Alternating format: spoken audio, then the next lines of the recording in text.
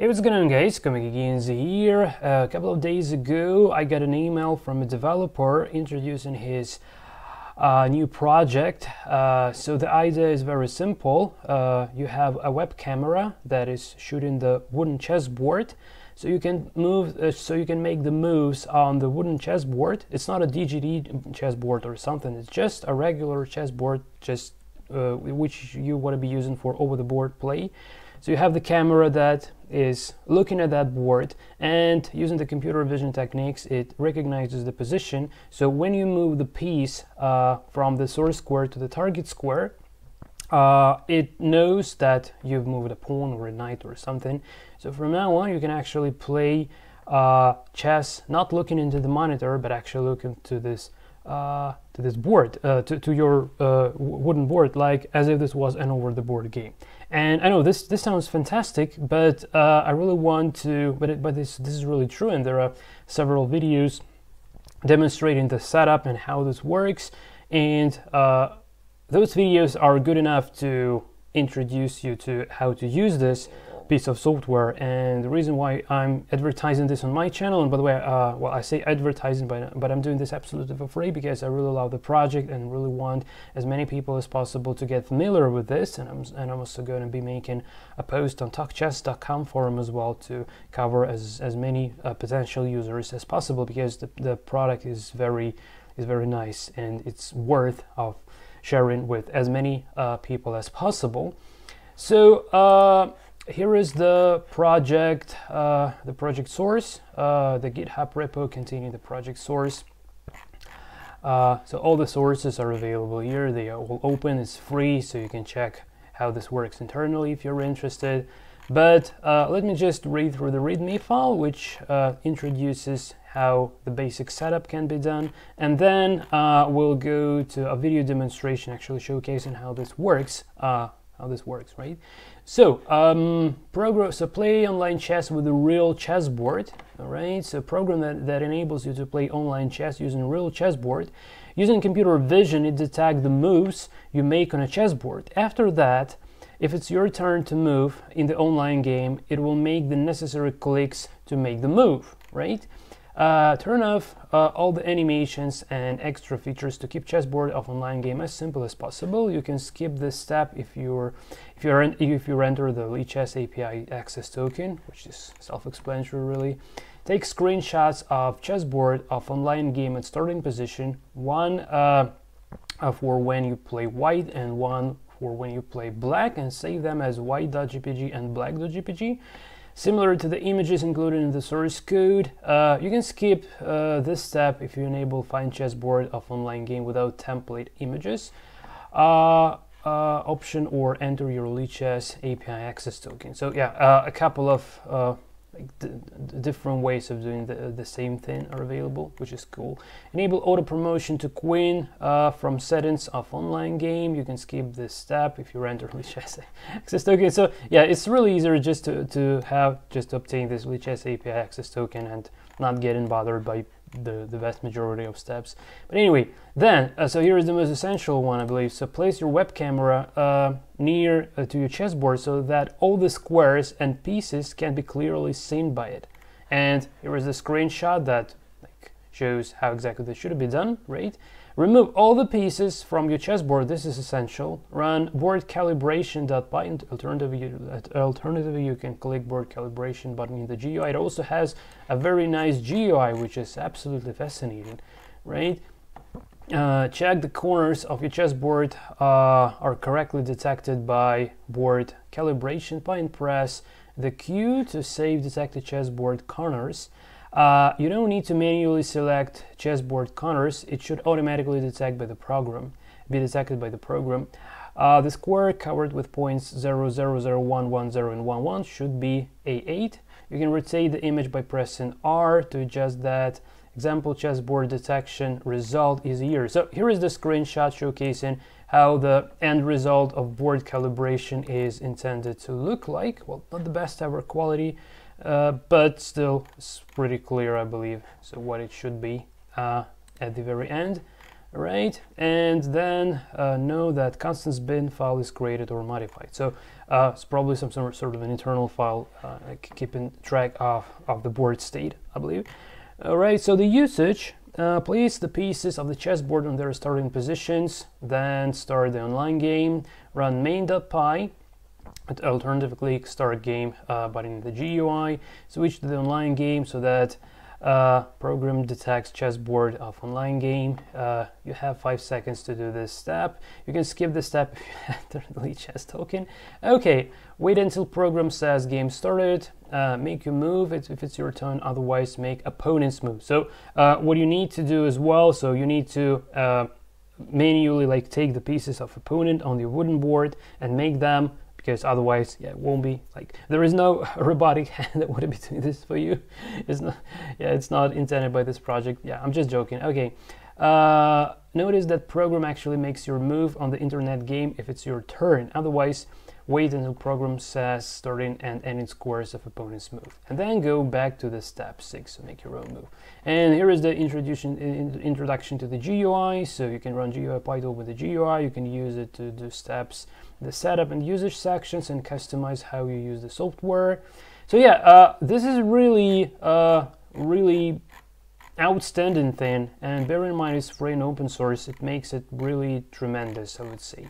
So yeah, let's quickly have a look at the frequently asked questions, and then we'll go directly to the demonstration of how this works on the real board. Well, unfortunately I don't have a wooden board, and my web camera is in the laptop, so I don't have a separate web camera, hence I can't really try this at home. But when I saw how it works, it was really fascinating and fantastic. And me personally, I just like I don't like the real board, and if I play over the board, I play worse chess if I play as opposed to if I play online and see the position in the monitor. It's just easier for me to realize the position when I see this in the monitor. But many people really like to work with a real board, so this program is really for them, right?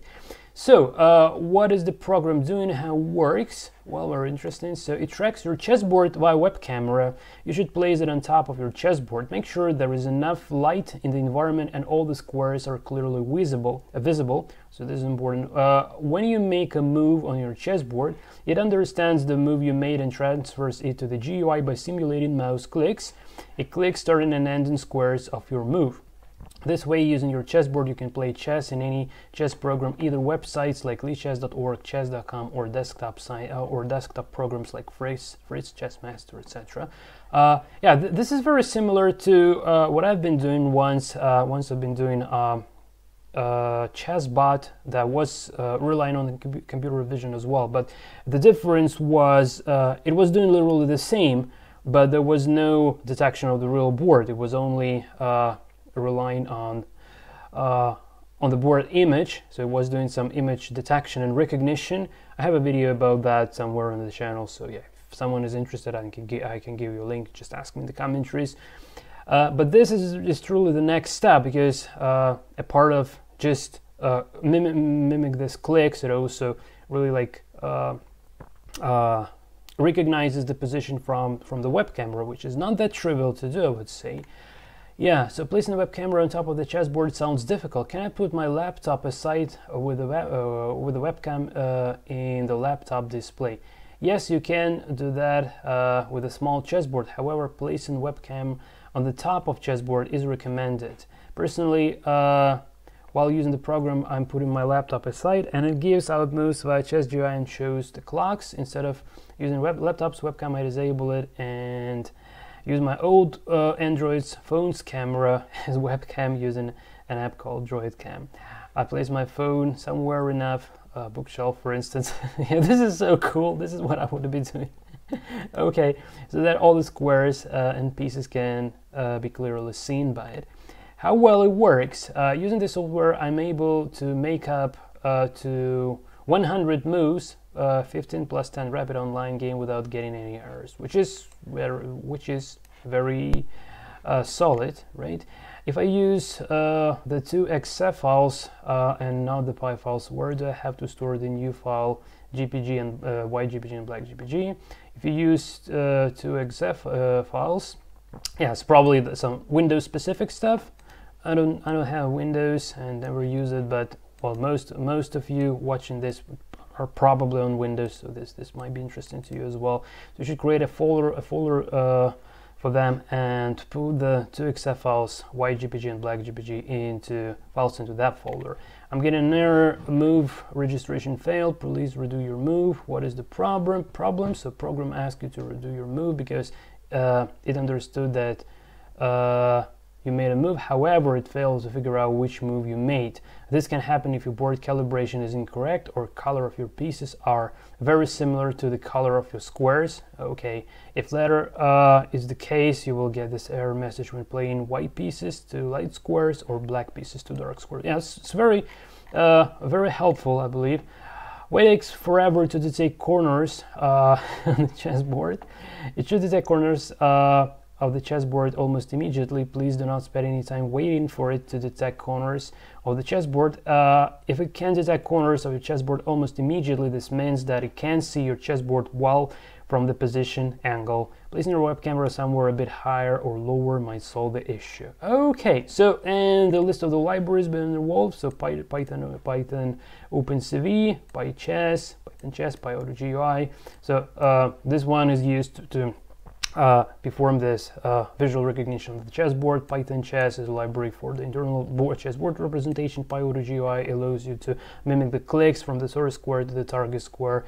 I have no idea what the MSS is. NumPy is the mass library, and yeah, and these guys, to be honest, I have no idea what these libraries do, but it doesn't really matter that much. Okay guys, so now without further ado, let's actually have a look at the test game. There are several videos available here, and they also show how to reproduce the steps on kind of like setting up the environment, right? But I just don't really want to waste your time for that. You can watch this in the original videos. There are quite a few videos available. You can see the videos demonstrating this here within the README file, right? And I just want to demonstrate of how this looks, how this works. So here is how the web camera is seeing the board. All right, so this is how the web camera sees the board, right? And this is the online game, and this is the GUI for this app. So in this case, they're using the GUI, right? So let's have a look. All right. Game started. So game started. So makes the move on a real board. Pawn e2 to e4. And the pawn is moved c7 to c6. Here as well. So he moves the pawn for the opponent. c7, right? c6. And plays the move. And you see, like, what is really cool about this? What is really cool is that once he makes a move to the certain square, then the GUI actually this kind of program recognizes that move and adjusts the position in your online game quite nicely.